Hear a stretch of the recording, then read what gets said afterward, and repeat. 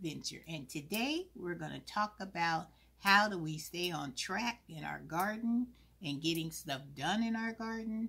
And we also have a mail call, because I know I haven't done a mail call in a long time. I've been receiving mail, but I've just been so busy because it seemed like, I don't know if this has happened to you guys, but when fall season comes, and it's one of my favorite seasons, I have so much that I want to get accomplished in that amount of time that I just get so bogged down with trying to do so much at one time that I get myself off track. I get myself off track. And the first thing we're going to talk about is, how do you guys stay on track? I'm going to tell you guys how I stay on track and what works for me. And then I want you guys down in the comments to let me know what you do, what strategies you may use in order to keep yourself on track in your garden or just in general. Well, I know, like I said before, when fall comes, I have to be organized, because if I'm not organized, then, like I said, I will go off the rails like I did, and then I look back and I'm like, oh my goodness, I got so much stuff I need to do, and how I'm going to get it done before my window of opportunity for starting seeds, getting them planted out in the garden, or getting my garden beds ready. I got to do all that weeding, and it's just so much to get done. Plus, you got to think about the weather. Here in Virginia, Zone 7B, it's been raining, which I'm not complaining about the rain, but when it rains, that sets you back as well, because then you got to think about, oh, everything's out there's wet. In my yard, it's on a slope, so I got to slush around in the doggone puddles. You know, I got the weeds, or my little grow bags that I have out there that I have taken out of my garden beds. You know, I started to take them apart, so that's a soggy mess, because, you know, grow bags, they're very porous, so any kind of liquid or water that gets into them, they drain out quickly. And so, like I said, my yard is a little off-centered, so I always have a bunch of puddles. So it's mandatory for me to wear my gardening boots out there in my yard after a rain, because it's like walking in a swamp. Yep, I said it. Renee's Garden Adventure over here has swampland when it gets all this torrential rain that we get over here in Virginia. And I know you guys getting rain too, because you guys have been getting hit by a lot of those rainstorms as well. So, but you know what? As gardeners, we cannot give up. We got to put on our boots, even if we need our rain jacket, our hats, gloves, whatever. We got to strap up, and we got to get out there and get the job done. So the first thing that I do in order to keep me organized is I need some kind of a pad or something that I can write stuff down. And this is what I have: jobs in the garden to get done. I have to clean up that squash plant. You know, that patty pan squash that I have out there, and that butternut squash, and that mystery squash. It's done. I've harvested whatever I'm going to harvest off of that plant, so I've got to pull that up for sure. And then I got to pull out the old tomato plants. You see that I just recently amended all those black planter boxes that I have on my deck, but I have like 3 little straggler tomato plants that I'm trying to give them some love, so maybe I can get a few more tomatoes off of them. But if I don't see any improvement, then those jokers are coming out, because that is prime residence for some more of my brassicas to go in that spot. Because on my grow table, you guys see my grow table, I have a lot of my broccoli and my Brussels sprouts that need to be put in their home for the fall. And then it says to clean out those black planter boxes, which I'm talking about now. I've cleaned out 2 of them, and I've already planted my broccoli and my Brussels sprouts in those 2.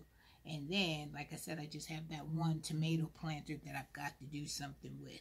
And then it says I have to clean out the red garden boxes to put my cabbage in. Well, you know, I've been starting my starts inside the house, my cabbage, and I have my winter choy that needs to get out into the garden. So I have to get rid of that squash plant, and I have to get those in the red garden. I have got to get those beds cleaned out, amended, and ready for them to be planted up. See what I'm saying?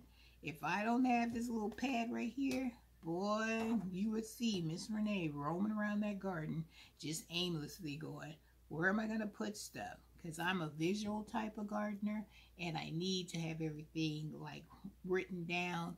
Even sometime I'll map out where my stuff is going to go in my garden. So it's imperative that I stay focused and stay on task. And then I need to bring out my starts from the inside house to get them planted, which I made a video and you guys see me plant out some of those cabbage plants and stuff already. But I still have 2 more flats of cabbage and winter choy, and upstairs in the upstairs seed starting station. So I still have like maybe 25 more plants that I have to get out. See, I got to get to rolling. I'm behind schedule. And then I have to clean up the black and white garden, so I can prepare that. And those are where I've been harvesting all those beautiful peppers that I've been showing you guys, and also bringing them in the in-house. And I've been dehydrating them. I've been making, cutting them up, put them in the freezer. So when I need some kind of peppers, bell peppers, I will already have them diced, chopped, frozen, and ready to go. See, that's why I think this is, out of all the things that I've successfully grown this season, I think my peppers are the best plants that I've had this season. Not as much as my bell peppers. Now, a couple of seasons ago, you know, I had a good bell pepper harvest. But this year, it's the bell peppers, my jalapeno peppers, it's my shishito peppers, it's my cayenne slim peppers that I use for my red pepper flakes. It's just awesome. I'm so elated, and I'm so proud that I was able to get a good harvest. Because you guys know, as gardeners, some things do better than others. Like I said, last time I had a nice bell pepper harvest. This season was not the case. Corn, I was able to get 1 corn because the raccoons took the rest of my corn. So I know next season I'm going to plant some corn, and I'm going to put some kind of chicken wire or something around them, so the raccoons won't be able to just take all my corn, because that corn was beautiful. It was the like that light lavender corn. Child, I saw that color and I was so happy that I was able to at least get 1. So I think that's a success for me, because I was able to try at least 1 of them ears of corn. And the last and final thing that I do in order for me to get all my things ready and keep me organized in the garden is I have all my seeds that I'm going to be rolling out. Because as you guys know, me, Q, and Diana, we are trying to do this onion, because Diana's onion harvest was amazing. So she started her onions like in October. So I am trying to start mine a little bit earlier, so I can get a real established root system. But I'm still gonna direct sow some onion seeds into the soil and see how that does. So I got 2 experiments going.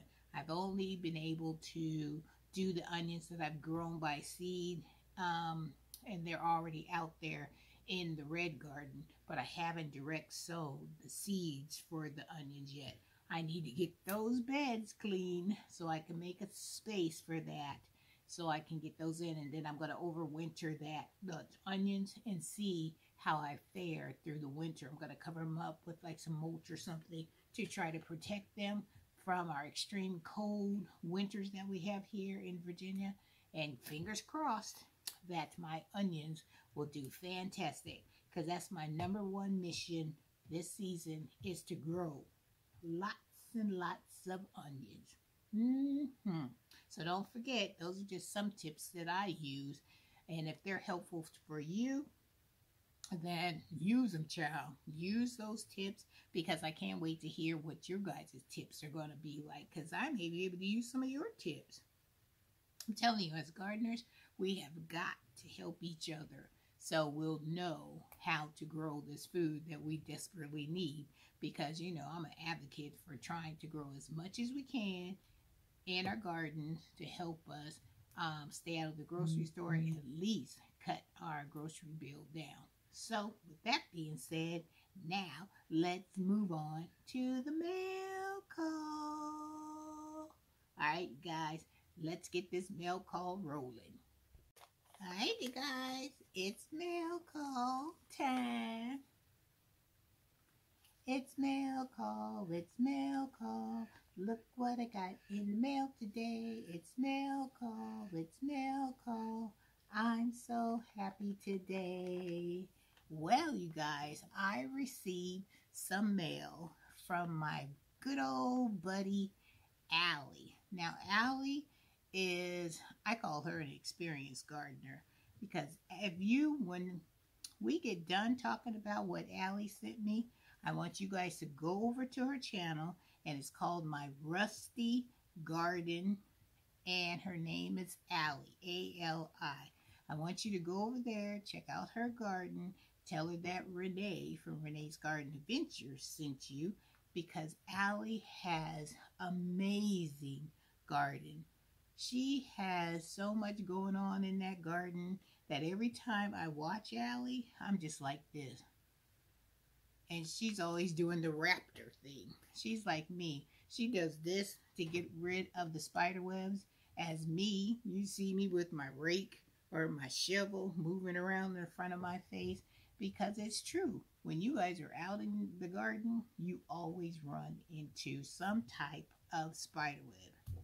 Put your hand up, because I know you guys run into spider webs just like I do. And Allie does it. She goes, I'm raptoring.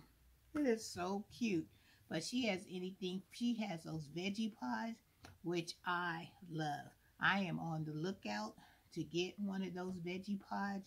It's like a big, huge raised garden bed that's up on legs, and then it has this netting like covering that you can just open and close. It's amazing. She said that she found some on Facebook Marketplace, so I've been stalking that marketplace trying to see if I can find one, but I haven't been able to find one. So if you guys know of place where I can find one of those veggie pods at a reasonable price, now you know your girl not made out of money, and I'm always over here repurposing or reusing stuff, so I would appreciate it if you guys put your feelers out and see if you guys can find Miss Renee a veggie pod that has a closure. It's a top that comes down, and it's all netting on it, and it also has a self-watering mechanism inside of it, which I think is so cool. It's like a little sprinkler that waters everything that's in that raised bed. So with that being said, she has flowers, she has tomatoes, she has zephyr squash, she has sedum flowers growing over there. She has a greenhouse. I'm telling you, Allie got it going on over there. So make sure you guys go and check out my girl Allie from My Rusty Garden. She's a hoot. She is like all over the place. So let's see what Allie sent me. I told her I was looking. Remember when I was asking for anybody that has any little Savoy cabbage seeds, because I want to grow some of those cabbage so I can have some of that for in my garden, because my husband loves cabbage, child. So, Allie did. She sent me some Savoy cabbage. Thanks, Allie. Yay! I got my Savoy cabbage. I'm telling you, our garden community are filled with some wonderful, wonderful people. And when you put the call out for anything that you need, trust and believe somebody out there will answer the call and they will send it to you. Thanks, Allie. I am going to drop these seeds as soon as I can because how long do these take to germinate? I'll check this out because you know your girl need her glasses. Hold on. Here's my glasses. You know Miss Renee can't see anything without her glasses on. So it says it takes it needs full sun, tells you the spacing, the road. Oh, 5 to 14 days. I can do that, Allie. I can do that. And days of maturity, 90 days. I think I can get that done too. So I've got to get these Savoy cabbages out with the quickness. With the quickness.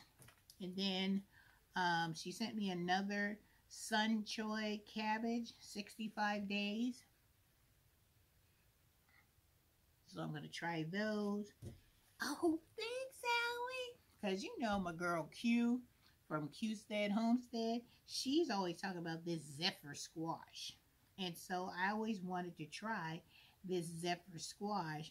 And Allie sent me some Zephyr squash seeds. Good job, Allie. I'm definitely going to grow these for sure for next season. And then this is the round lemon cucumber. You guys all know what the lemon cucumber is. And then I have this Caricio Savoy. I think that's how you say it. And this is for 90 days. That's beautiful.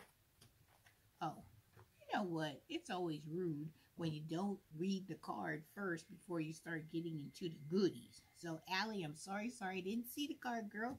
I got so hypnotized by the seed you sent me. I didn't see this card. Look at it. She sent me a card, and it's so beautiful. Looks like it's a Shasta daisy. It's got some yarrow on there. And it says, hope you enjoy a few seeds, Miss Renee. Happy sowing, Allie. Aw, thanks, Allie. I'm going to put this up on my in my studio wall, that when I'm making my videos in there, I will always see this, Allie, and I will always think of you, girl. Beautiful, beautiful. And she sent me this one, a chocha. Allie, I don't know what this seed is. So I'm going to look this up, and I'm going to see what a chocha is. So I'm going to write it on the package once I Google it and see what it is. You know what? I got another phone. Let's Google this bad boy, and let's see what a chocha is. Let's see what it is, Allie. It's A-C-O-C-H-A.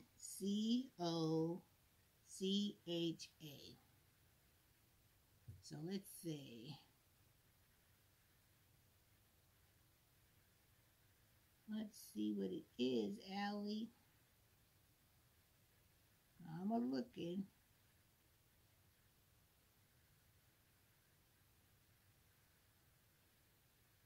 Oh, it's a courgette, a cute little cousin. So it says, ridiculous, easy to grow. These pretty green plants come into their own with fried, sauteed. And this is what they're supposed to look like. Let's see if I can get a picture. Well, I don't have that account, so we won't be able to see that one. Let's see what it looks like on this one. I'm looking, you guys. I'm looking. Let's see.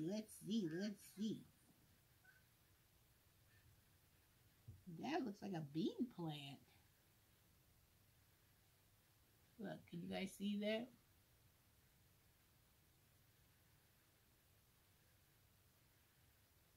That's what it says it looks like. Hey, you know, I'm never going to say no to a new plant because, you know, your girl is all about that. So, thanks, Allie. I'm going to do some more research, and then I am going to see when I'm supposed to plant this, and we are going to get the mission done. So, that is my mail call for today, you guys. I'm so excited because Allie done hooked me up with some seeds, and seeds. And I'm definitely going to be dropping these Savoy cabbages for sure. Thanks, Allie. Now, don't forget, going over there and check on my girl, Allie, at my rusty garden. And don't forget Tell her Renee sent you. And you'll be happy that you went over there and went to visit Allie because, like I said, she is always up to something. Her and her husband are like, say, tag team things. If she needs anything that needs to be built, and don't sleep on Allie. If something needs to be built, the girl will get her tools out and she'll build it herself. Alright guys, I hope you enjoyed this video. I hope the tips that I shared with you about how you get to keep yourself organized on getting your chores and stuff done in the garden helps you out as well, because I cannot wait to see what you guys say about what keeps you organized in your garden, because I'm willing to try some of those tips, you guys. Alright guys, have a wonderful day, have a blessed day, and don't forget to give your girl a thumbs up. Don't forget to hit that notification bell. Don't forget to subscribe to the channel if you haven't already subscribed to it, because I would love you to have you join me over here in Renee's Garden. And for my new subscribers, welcome on in. Welcome. I am so happy to have you. And for my returning subscribers, come on and thank you for returning and still checking out little old me over here in Renee's Garden Adventure. Alright guys, love you. Until I see you next time, you guys have a fantastic day. And this is Renee's Garden Adventure out. Take care, you guys.